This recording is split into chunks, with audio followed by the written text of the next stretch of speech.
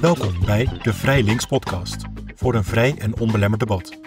Mijn naam is Lorenzo Girardi. Ik ben filosoof, vrijwilliger bij Vrij Links en vandaag uw host. We gaan het hebben over cartoons. We weten allemaal nog wat er gebeurde rondom de Deense Mohammed-cartoons en Charlie Hebdo. In Nederland werd cartoonist Gregorius Nekschot gearresteerd omdat zijn cartoons beledigend zouden zijn. Van Denemarken en Frankrijk tot Nederland, tot Turkije en Iran, cartoonisten lopen al decennia risico bij het werk dat ze doen. Sinds 1999 zet in de VS gebaseerde organisatie Cartoonists Rights zich wereldwijd in voor de rechten van cartoonisten. We spreken vandaag met Terry Anderson, de executive director van Cartoonists Rights. En zelf is hij ook cartoonist. Terry is Schots, dus we zullen dit gesprek in het Engels doen. So welcome Terry, you're the executive director of Cartoonists Rights. Could you briefly explain a little bit what your organization does and what your role in that is? Sure. Hi, Lorenzo. Good to be here. Cartoonist Rights Network International, or Cartoonist Rights for short, is a small human rights nonprofit based in the state of Virginia, just outside Washington, D.C. We are 25 years old at this point.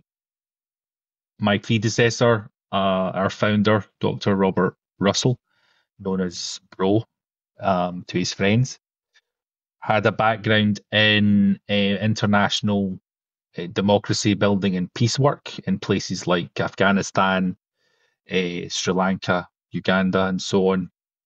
And it was during that time in the field that he came to an understanding of the contribution that cartoonists can make towards civil discourse and how they are often among the first to feel the effects of any changes to the health of freedom of expression in a given country. So as he came towards the end of his career working abroad and returning to the United States, he wanted to set up an NGO that could advocate for those cartoonists and lend assistance where that's required. As I say, that was 25 years ago now. And I've been involved really for a decade or so. I joined the board of directors in 2015, which was the year of the Charlie Hebdo attack, of course, when the world's attention was focused for a time on cartoonists and what they do.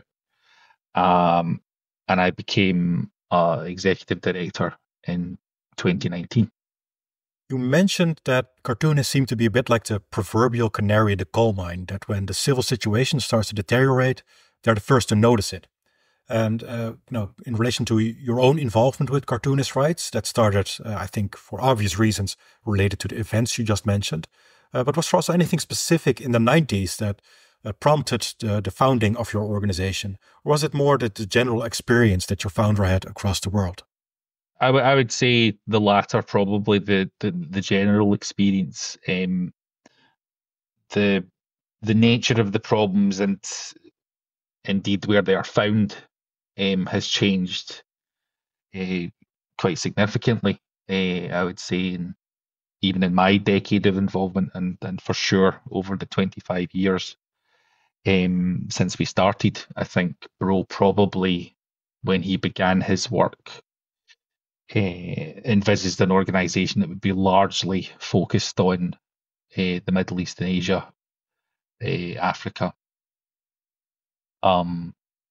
Since then, for sure, there have been problems there, and there are some of the most difficult circumstances for cartoonists can be found there, but equally, there have been problems in the Americas, Central and South America for sure, and in the last decade, and again, certainly since a couple of very well-known controversies, the Danish Jyllands-Posten cartoon controversy and then Charlie Hebdo following that, there's been more problems in Europe. And given recent events, perhaps only a matter of time before there are North American cartoonists in situations that have been comparable to some of the other ones that we've reported on. All I would say from my own experience is in this past decade, whereas for very obvious and understandable reasons, everybody's chief anxiety was terrorism, extremism, and threats of violence some 10 years ago. Now, when we talk to cartoonists, when we ask them what worries them, it's criminalisation. It's the state itself threatening cartoonists, as opposed to any kind of fringe group, working outside of the state. And as a consequence of that, more often than not, now we find that many cartoonists are resorting to either voluntary exile or are being forcibly displaced by the circumstances that have befallen them. So we are, and this is hardly exclusive, I'm sure there are many other organisations that would say exactly the same thing, but we are finding ourselves now increasingly in the position of being an organisation that's in the business of supporting refugees and displaced people. So I want to continue that talk about the changing political context, especially given recent events, but maybe first we can just go to the basics a little bit. What is it about cartoons in particular that you think makes certain people, leaders and so on, feel threatened? One of the most frequently repeated pieces of sarcasm or snark that we get is that no dictator was ever brought low by a cartoonist. And that's probably true. My response to that is always then, if that is the case, why do they have such a bloody problem with them? And I think it's less to do with thin-skinned and self-aggrandizing and narcissistic though they may be. I think it's less to do with, in most cases anyway, less to do with a sense of personal insult and more to do with what the knock-on effect of the cartoon might be. I think it's a misconception to suggest that in the case of political and editorial cartooning, that its primary function is humorous. I'm not convinced that's the case. Humor is often the tone. Humor is often the chosen mode of communication in political and editorial cartooning. But equally, there are a lot of cartoonists who trade in straightforward protest, consternation, expressions of dissatisfaction with the status quo. So, from the point of view of the person reading or consuming the cartoon, wherever that may be, in the past, obviously in print, increasingly these days on digital platforms, I think the intention is to get a sense of relief or catharsis from seeing your feelings encapsulated in somebody else's cartoon. You don't feel alone. You feel less isolated, perhaps less at odds with whatever the prevailing circumstances may be. When you see what you've been feeling, the frustration, the anger, the disgust, the discomfort, encapsulated and expressed very succinctly in a cartoon. And that's solidarity, an expression of solidarity, a connection. And that, of course, could be conceivably the beginning of something. It's not to say that every cartoonist is calling for revolution, but it's impossible to imagine a change in society up to and including an overthrow of a government or a change of regime happening without solidarity in the first instance. So I think that ultimately is what the authoritarians fear. It's not that cartoons are singularly dangerous. It's more that they are perhaps part and parcel of something that could be dangerous to them.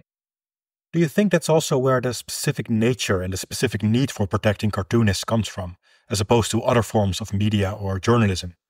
Because, of course, already before your organization, there were all kinds of organizations that were dedicated to protecting journalistic freedom and journalistic rights.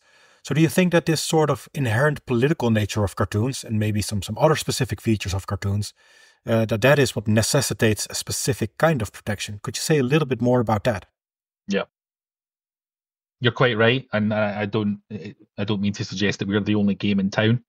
There are other cartoonist specific organisations, and beyond that, a lot of the big beasts, if you like, of the cartooning, or of the freedom of expression and journalistic protection sphere, CPJ, etc., have all at various times done very good work on behalf of cartoonists. I don't mean to suggest otherwise. I think from their perspective, however, from the perspective of the cartoonists, it sets their mind at ease, I guess, in a way, to know that there is a organization run specifically for them, and perhaps even more importantly, by them. I'm a cartoonist. That is my background. Likewise, the president of our board and several other members of our board of directors. Cartooning is neither fish nor fowl. So while it perhaps, again, in the past has been consumed whatever news is consumed, and therefore has a very strong association with journalism, and I know that many cartoonists would categorize themselves as journalists, there are just as many who would not, and would categorize themselves as artists first. And indeed, as the old models of how cartooning functions as a profession unravel, they are finding themselves increasingly, in terms of their day-to-day life, having far more in common with the way other visual artists conduct their discipline. If a cartoonist these days, particularly ones that don't work with a news organization, are going to make any money at all, they'll be doing that through things like exhibitions, events, self-published books of their work, other crowdfunding options, things like Patreon and so on, and that places them far more in the camp of visual arts practice going forward than it necessarily would traditional journalism. And then beyond that, there is another growing category that are probably first and foremost best described as activists. They are people that are using cartooning not to make a living at all. That's not the point of it, and that's not why they're in the game. They are using cartooning as a medium to get their message across. And I think that in the future, for sure, in the next 25 years, if we're talking about cartoonists at all, those are the people that we will be discussing and defending. It will be people that have simply used the cartoon to communicate, and that has got them in trouble. And it will not necessarily be somebody who makes cartoons for a living. So for all those reasons, the fact that a cartoon itself is often as much a written thing as it is a drawn thing, the fact that it doesn't necessarily fit 100% in any of these silos, journalism, art, activism, it crosses all these categories and definitions. If they come to us in the first instance, they don't have to explain themselves. They don't have to unpack what they're doing. They don't have to feel in any way apologetic or that they have to define terms. As far as we're concerned, if you got in trouble because you drew a cartoon, you can talk to us. You've hinted a little bit at the precarious nature of being a cartoonist and doing it for a living, and maybe that's sort of slowly going away in general. Do you think that that's a reason why cartoonists are perhaps an easy target for oppression from certain sides? They're certainly more vulnerable than ever, precisely because, as I say, they're increasingly now self-starters, freelancers, self-employed people, not with a salaried position, not physically in a newsroom, working outside of even a regular relationship with an editor, or beyond that, a large organization or a corporation that in the past would have at least shared, if you like, some of the responsibility, if not liability, in terms of publishing the work. So now, where you're talking about people who are more often than not just posting to social media, in the same way that we all do. They just so happen to be posting cartoons. If they're going to get in trouble, then they're not necessarily going to have that network of support that a cartoonist, a typical press cartoonist of 30, 40 years ago would have had. Could you maybe give us a few examples of the kind of trouble that, as you put it, cartoonists get into? And of course, it's going to be very different for different parts of the world, but just so we get an idea and also get an idea of the variety of things that they face. Of course. Okay. So I will immediately contradict myself and describe a cartoonist who does have a relationship with a news platform, but he's one of the few remaining.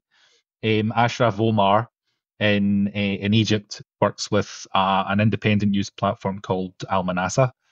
And earlier in the year, he published a series of cartoons there with them, which were essentially very typical editorial cartoons talking about economic circumstances in Egypt, as well as power outages and problems with infrastructure in the country. In July, officers, although at that time they weren't identified as such, they were plainclothes personnel, came to his home, took him away. There was a period where his whereabouts were unknown and the police denied any knowledge of what had happened to him. It eventually became apparent that he had been arrested. His wife and his defence lawyer alleged that during the initial questioning, he was threatened with electrocution, questioned about his cartoons, and ultimately accused of being a supporter of terrorism within Egypt. And ever since then, he's been in a period of pre-trial detention, which every 15 days or so is extended. Just this week, as we are speaking, it happened for the 8th consecutive time. And these extensions occur over exactly the same medium we are speaking to right now. They're video conferences. It's not a proper hearing. It's a measure that was brought in during the pandemic, when people couldn't obviously physically get together in a court setting. Supposedly a temporary measure, and it's been kept ever since. So there's no opportunity for conference between a client and defence attorney.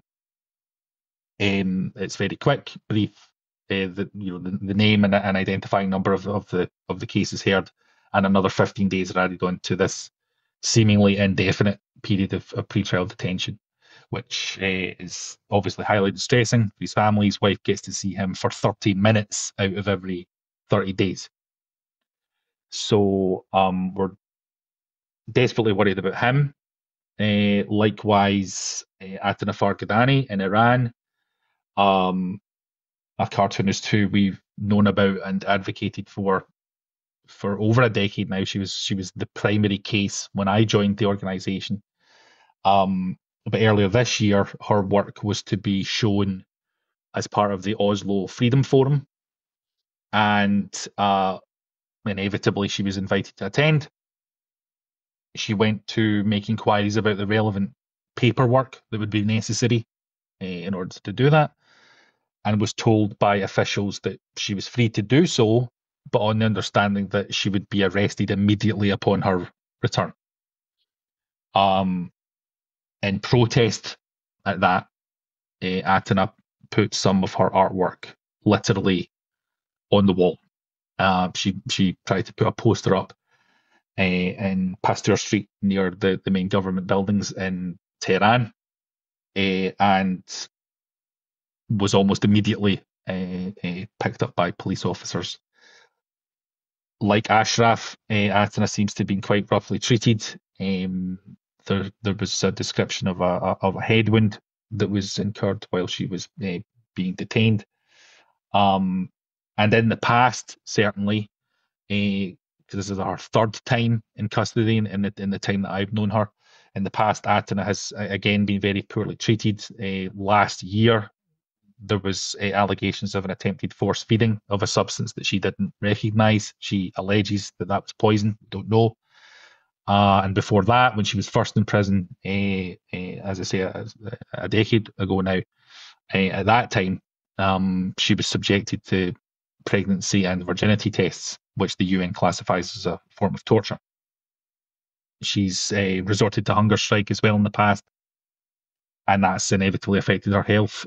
She's had a heart attack before while a prisoner. So again, her health and welfare is our chief concern at the moment. I don't think there's any question of her not being found guilty and incurring criminal charges for what she did. That's just the way Iran is. But right now, it's her health and well-being that's of top concern to us. The last one I would mention that's an ongoing case for us is in Turkey. Zehra Almeroglu there is a contributor to the Laman humour magazine, probably best described as Turkey's Charlie Hebdo, a regular, well-known, squarely adult humour publication. And at the start of the pandemic, when everything was still very fluid and we didn't know exactly what was happening in terms of symptoms and measures and everything else, Zehra had a cartoon published there, which is probably, if we can, best linked to. But in terms of a visual description, if you imagine a couple engaged in an intimate act, and the male in the couple is talking to himself and is relieved to find that he has not lost his sense of taste or smell, because at that time that was one of the symptoms that everyone was being advised to watch out for in terms of a COVID infection. It's a bawdy adult cartoon about sex, but it's certainly not what you would describe as in any way intended to titillate. It's not erotic, it's not pornographic by any stretch of the imagination. Nevertheless, she has been charged with obscenity and described by the panel of experts that adjudicate on these matters as being actually dangerous to children, which is absurd given the context where the cartoon was published. And in our opinion, a criminal prosecution that's based entirely on our gender. I don't think a man making the same joke in the same context, in the same publication with the same cartoon would have faced any question of criminal prosecution on it. So because she is an outspoken woman in Erdogan's Turkey, I believe that is why she's being prosecuted in this way. A case that's gone on since 2022 now, delayed countless times for a lot of very tenuous reasons, up to and including on one occasion the judge simply not turning up on a day when business was supposed to be conducted. And that's a pattern that we often see. Cases like this often don't coalesce, don't come to a decision, because the waiting is the punishment. The psychological effect, the expense, the inability to plan, the constant having to think first and foremost about what stage the case is at. These are the way that the freedom of expression of the cartoonist is repressed, rather than bringing it to some kind of swift conclusion. The danger of that being, of course, that the cartoonist could be acquitted. The thing could come to an end, and there could be no censure at all. So this kind of grinding legal process is something that we're seeing increasingly. Do you think that's also done with the explicit intent to send a signal to others? To send a signal, don't criticize the regime, don't criticize a certain religion, don't criticize whatever is helping the ones in power stay in power in this specific case. So that's done just to set an example. It can vary, but more often than not, the answer is yes. It's certainly Ashraf's case in Egypt. That's how it's being interpreted there by the relevant unions Journalists union and associations in Egypt have all commented that, as far as they're concerned, that an example is being made of him, and that every other Egyptian cartoonist is being invited, if you like, to take note of what has happened to him. In Turkey, we've seen, again, not just cartoonists by any stretch of the imagination, other journalists, academics, public figures, etc. They get prosecuted there on an almost industrial scale. In the past, a lot of that has been wherever a cartoonist has been very specifically criticizing President Erdogan. That seems to be the thing most likely to result in procedures like this going ahead, but it's not exclusive. And as I say, in Zara's case, I also think if you look, you can see a pattern. Again, other women in entertainment and public life, poets, pop stars, actresses, and so on, very readily get accused of obscenity or corrupting behaviour in Turkey now, in a way that indicates an advancing patriarchal attitude. So maybe we can then turn back a little bit to where we started, namely the changing political landscape here in the West as well, because it shouldn't be a surprise to people that Egypt, Iran, Turkey, those are, to say the least, fairly authoritarian countries. But we've also seen a shift in the West. In the US recently with the re-election of Trump, but also in the Netherlands with the electoral victory of Geert Wilders. So we've seen this shift towards populism, nationalism, authoritarianism. At the same time, the past years, over the past decade or so, we've seen a group of people very concerned that it's a more leftist, progressive politics that has been smothering free speech, as it were.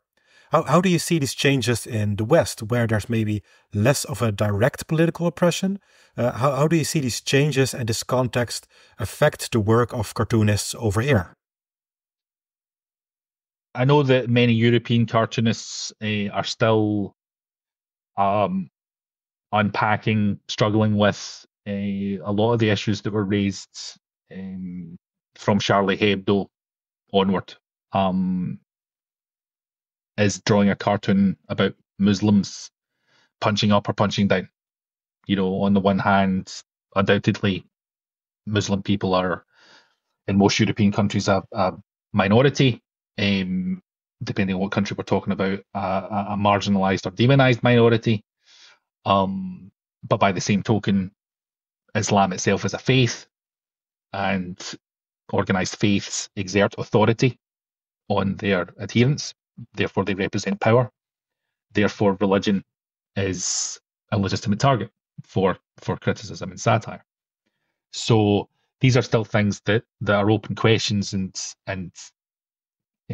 aren't necessarily readily resolved.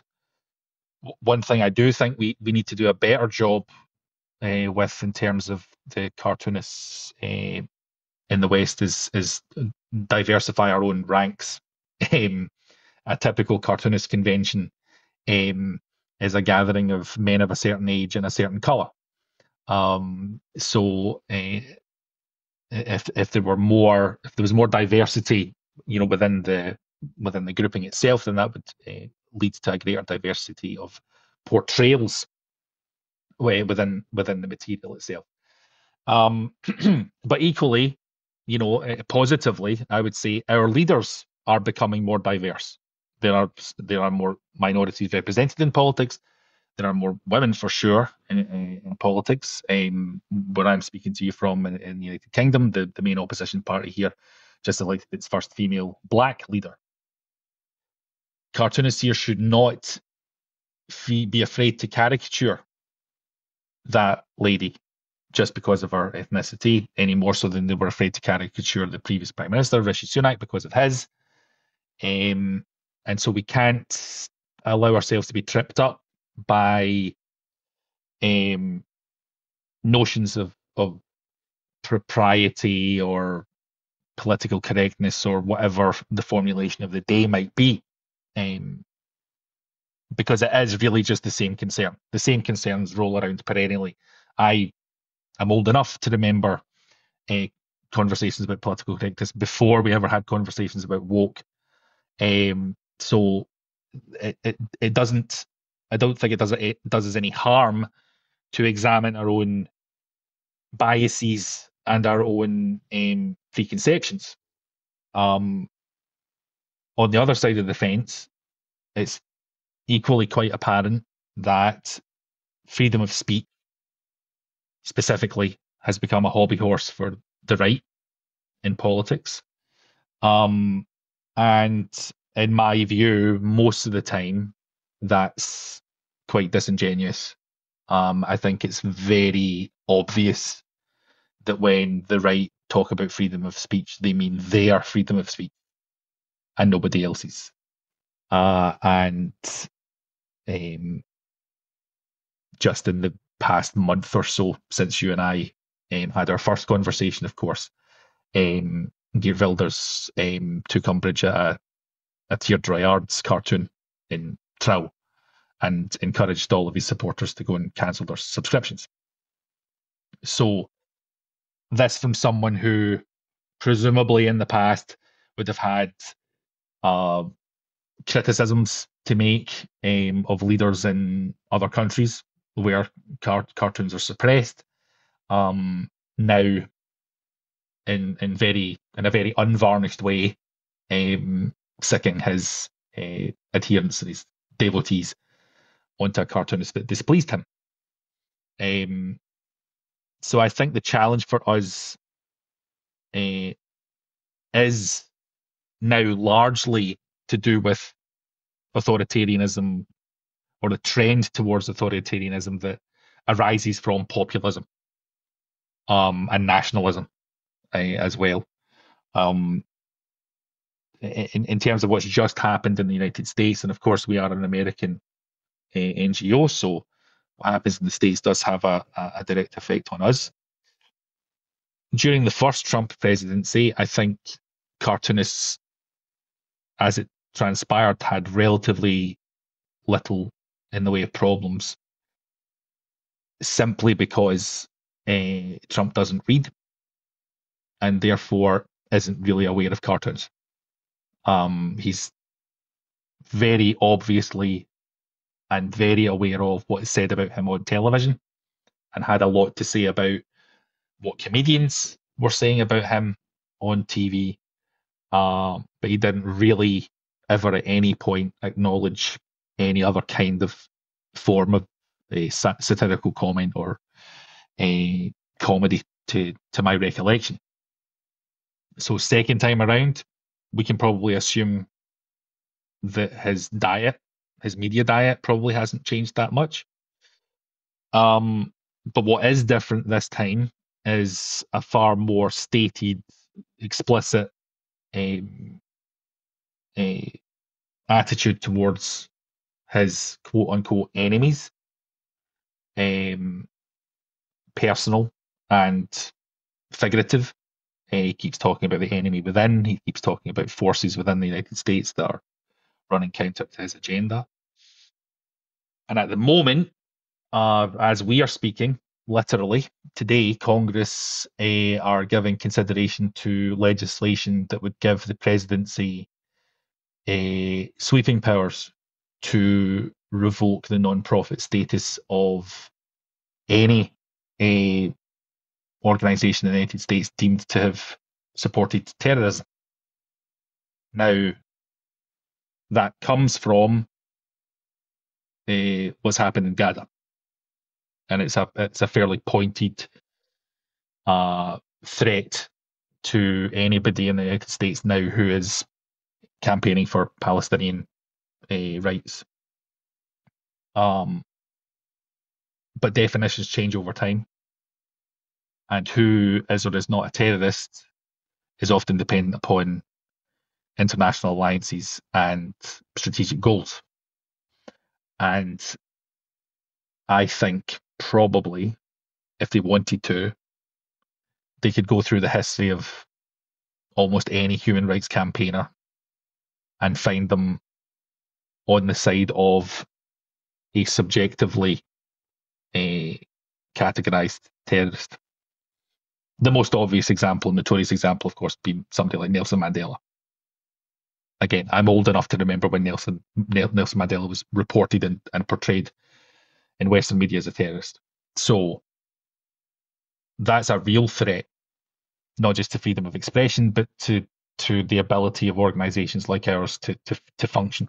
I just want to comment a little bit on what you said earlier, what you sort of ended with, the different perspectives on what is or isn't punching up or punching down in the case of Islam or Muslims. It's also, in this case, in a very different context, you mentioned what is or isn't counted as a terrorist, which is a similar issue, but from a very different context.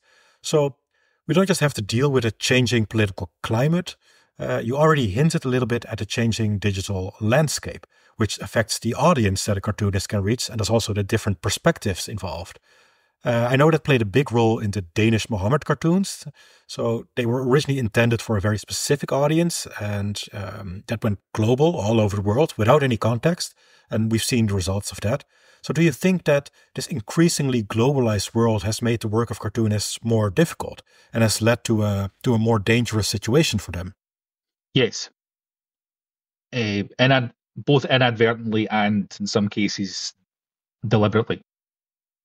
Part of the reason that the Danish situation escalated to such an extent was because the original 12 cartoons were then put into a dossier along with several other unrelated and arguably even more insulting cartoons, and that in turn was then circulated by bad actors with the deliberate intent of stirring up backlash. But social media, of course, is uncontrollable in a lot of ways. So somebody posting a cartoon in one country can't really prevent somebody in another part of the world seeing it and misinterpreting it, not without either trying to take measures to contextualize it, but in so doing, running the risk of ruining their satirical observation, because nothing diffuses a joke faster than saying this is a joke, or invalidating their sarcasm. The whole point of irony is that you are stating something that is not the case with a straight face. And that's really subjective and really difficult to legislate for. It's not helped now by the fact that because so much of what happens online, by dint of the sheer volume, there probably is no other way to deal with it than by some measure of automation. Because so much content moderation now is automated, what we are increasingly finding is if somebody is on, let's say, Facebook, and wants to make a cartoon that is anti-fascist, that wants to make a statement that is against racism, that is against white supremacy or the KKK, but in order to make that statement, they have to portray the thing. That cartoon gets flagged as hate speech because it has a swastika in it, because it has a white hood in it, because it has some other kind of symbology or reference in it that's readily picked up by the automated processes. So the cartoonist is then left distraught because it's the precise opposite of the intention. And sometimes you can appeal, and sometimes you can have content reinstated. Sometimes you can't. That's at least a malfunction of a well-meaning, well-intended system. But there are also people who will deliberately and maliciously false flag cartoonists or their content. And that's often on the basis of party political allegiances. Knowing that 99 times out of 100, a complaint to a platform like Facebook will be upheld, at least in the first instance. So if you want to make trouble or if you want to disrupt a cartoonist's feed, that's very easily done.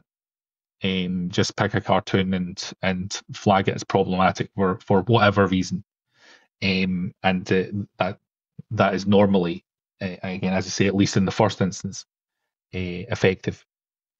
And beyond that, then on a platform like Twitter, for sure, knowing as we do, again, that so much of Twitter's traffic is not created by human beings, certain cartoonists have found themselves at the centre of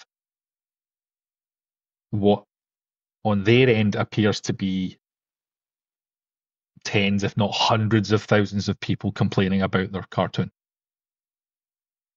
The truth probably is that it's dozens of people, but those people are in control of many, many hundreds, if not thousands of bots and other sock puppet accounts. Difficult to prove whether these things are unofficial or actually state sanctioned. I suspect in some cases, if not all, but certainly in some cases, it does have a degree of state involvement. The biggest example that I always like to cite for people is the Chinese dissident Badu Chiao. He now lives in Australia. Very talented, multi-disciplined visual artist and cartoonist. Search for him on Twitter X, and you will be astonished by the legions of impersonators that he has to try and differentiate himself from. Organized and structured in such a way that it in my opinion, can only be something that's got CCP involvement. And again, designed ultimately to keep eyeballs off of him, to disrupt and perhaps ultimately discredit him, but certainly to make it harder for people to see his work. I was going to ask whether you see this changing political climate, the shift towards authoritarianism, as the bigger threat, or whether it's more this sort of new digital media scenario. But maybe the better question is the real threat this insidious combination where you have the CCP or Russia making use of troll farms, or now you see in the US these tech giants cozying up with Trump. Do you think that maybe the real threat is there, to put it like that? The threat to the medium is digital.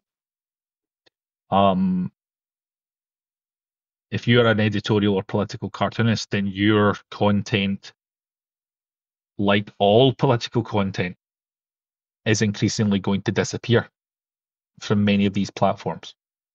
We know that Meta has a problem with news. Full stop. That's only getting worse. That's starting to then likewise affect commentary, content that talks about news, and part of commentary, of course, is satire. We know anecdotally that people feel as if their ability to reach people via Twitter X has significantly degraded in the past 12 months. A lot of that is algorithmic. It's quite clear, I would suggest, in the run-up to the election, that platform is now being used essentially as just an amplifier for its owner's political views. So if you're saying anything, not necessarily aimed directly at him, but if you're saying anything that's contrary to those agenda points, then your work probably isn't going to be seen.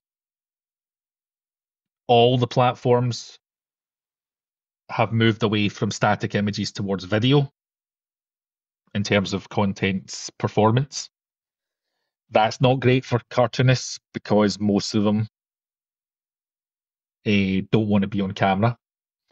Um, Cartoonists, I always say, are actors and entertainers that are too shy to get on stage. So they want to put their work forward. They don't necessarily want to put themselves forward. Um, and then last on the list, and getting bigger all the time, is the AI problem.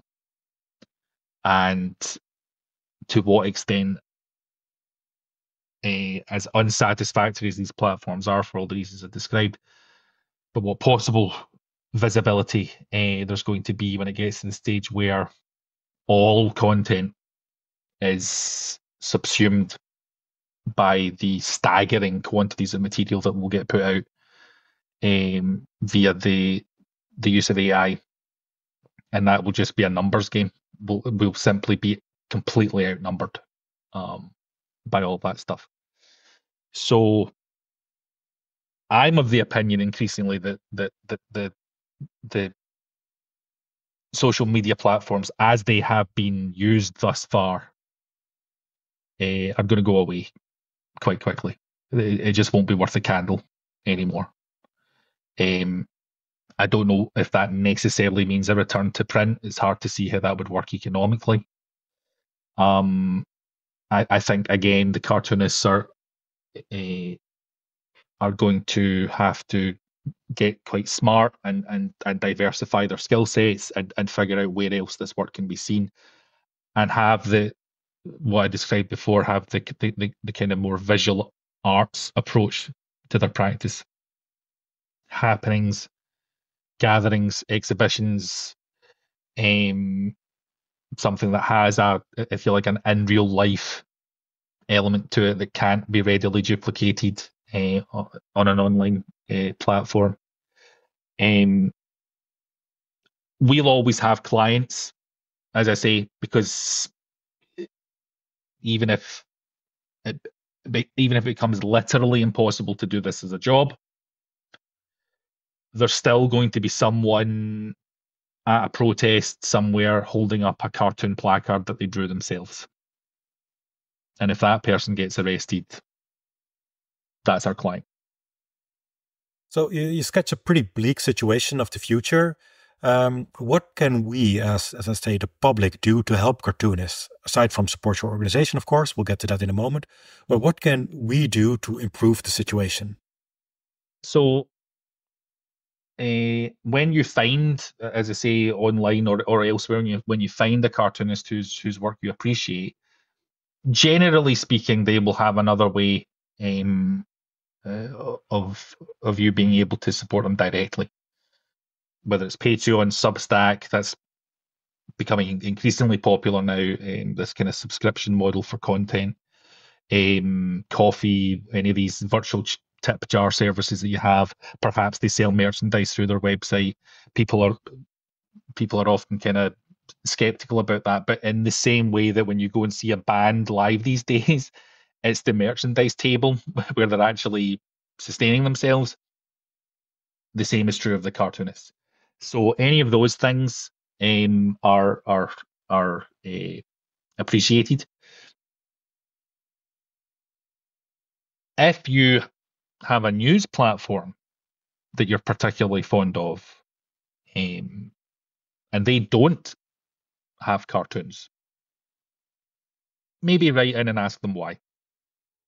A lot of the time it'll be economic. They'll argue the case that they simply can't afford a cartoonist. I don't think that's true. I think that economics have often become the fig leaf, the kind of easy excuse. 2008, economic crash, lots of contributors let go. Back then, that excuse flew. But now not so much, because I think the economics are all based upon engagement. It's all based upon views. It's all based upon clicks, etc., etc. And there are few things that can garner engagement better than a cartoon. So it could be that they need to rethink their definitions a little. I always say that as long as we call ourselves cartoonists, the word cartoon, unfortunately, carries with it a lot of baggage. Cartoon sounds flippant, childish, and therefore disposable. But visual meme consultant, they sound indispensable. Every news platform should have a visual meme consultant. So if we just changed our professional profile a little, perhaps we'd make more headway.